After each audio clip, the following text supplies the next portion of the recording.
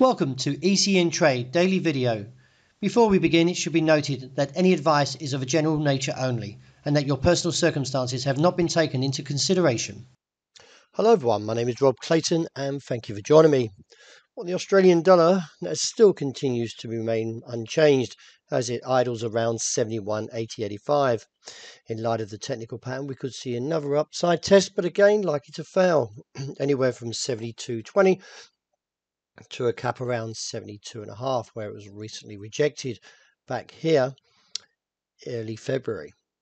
It is assessed that the downside risk still remains, and therefore taking out the 60-day moving average, which is highlighted here at 71.60, should see further risk to the downside and look towards the region of 71.25 with the base at 70.55. The euro took another challenge to the upside and was clearly rejected. And from that rejection, it's posted an inverted hammer, which is indecisiveness. However, the market is still respecting the level at 113 figure at the moment, which is seen as a short-term base. If we see a close under there, that should give further scope towards 112.15.25, which is where I view the market should be heading, due to the fact that the RSI is clearly quite heavy and married up to the MACD negative signal.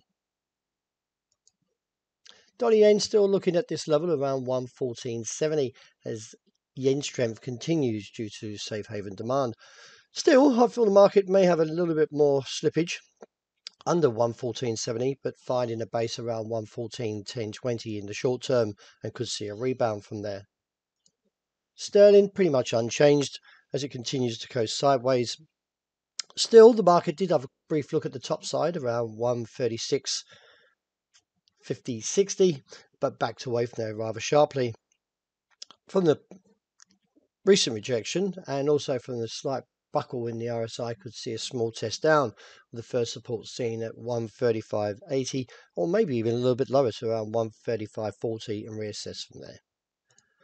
Sterling Kiwi still quite can't get through that level, which is around 2.0230.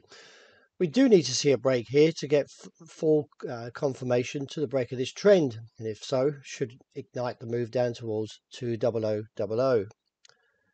As I mentioned, the market's still a little bit with safe haven demand, a bit whippy overnight, but nevertheless it's still struggling at the top side of this range. There is still bearish divergence here and an overheated ADX, so I feel the market should take a test back to the downside, looking towards the support of 1,879 and reassess from there.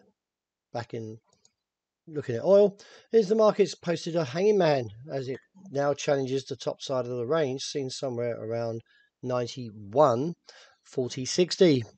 I feel the market is still a little bit toppy here, and therefore, since the divergence kicking in last week to the bear case, well, I'm still holding a view down to $86 a barrel and reassess from there.